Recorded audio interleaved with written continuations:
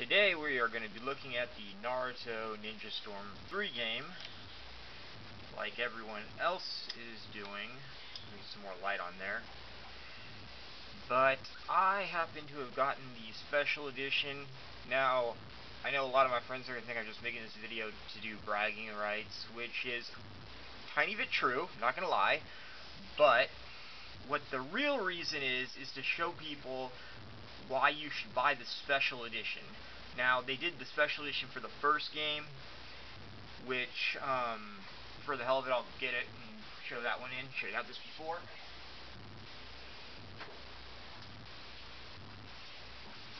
Yeah, so sorry, hit the tripod, yay.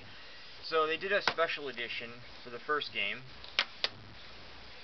Front, and if you take the sleeve off, you can make it either Naruto or Sasuke, and that was really good. You got Karzu and everything, but for the Generation, or Storm 2 and Generations, no special edition was made for US release.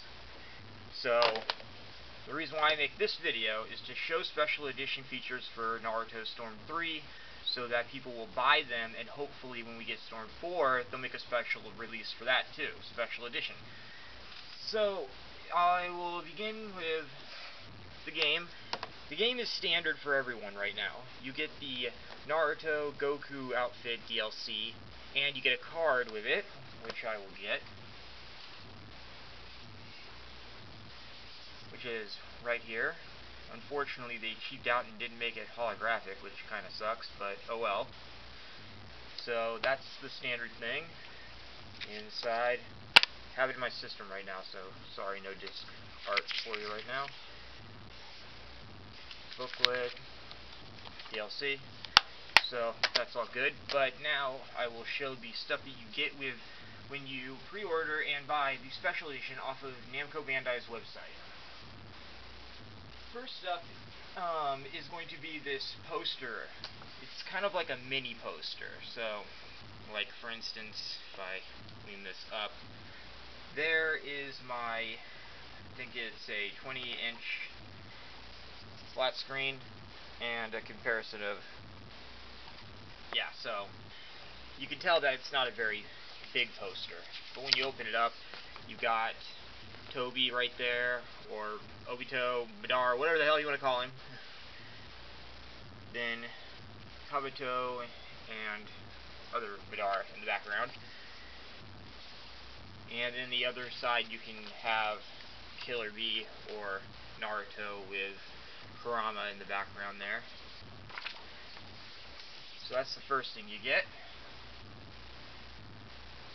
Second thing you get is a soundtrack, which I have not had the pleasure of listening to yet. It's got about 15 songs on there. I'm guessing there's no lyrics, probably just all background music, but that's pretty cool because some of the music in here has been good so far in the game I'm playing. As far as I've gotten anyways, which is only the middle of the Kage Summit. After that, we've got not one, but two figurines. Now, the interesting thing about this is that in Japan, when they brought out the special edition, I think it's the same now, but you were only allowed to pick one of these. But in the US, we get both with our special edition, which is really awesome. So, you got Naruto and Sasuke, and at first I was like, oh, I should leave them in the packaging, and you know, they'll collect money value, blah blah blah. But then I was like, ah, the hell with that, so I pulled them out so that you can see just how good these really look. They've got this really nice shine to them. Looks like it's picking up in the camera. I'm not sure how it's going to look when it actually plays. But you got these two stands that they're on. Really nicely done artwork on them. I mean, I can't even say how good they look. You have to actually see them in person, but they connect down at the bottom. Well, they don't really connect at the bottom, but you can put them together. So you got a back-to-back thing. With me, I'm going to put it on my manga stand so that they're always turning, so that I get a good shot of all of them, so they're not stationary like that. So, yeah, but they look really good. So all of this stuff together was about, well, I don't know how much everyone has to pay, but for me it was only about $82. Seems like a lot, but when we don't get any special editions, then you hear about one, really good to get that. Also, I believe if you pre-order it at GameStop, you get a giant poster of this image right here. I happened to watch a gamer named DSP, and he showed that off, so you can get that if you pre-order it at the GameStop. The other stuff is all through Namco Bandai. Go to our website, get all this good stuff, play the game. My thoughts on the game so far, absolutely brilliant.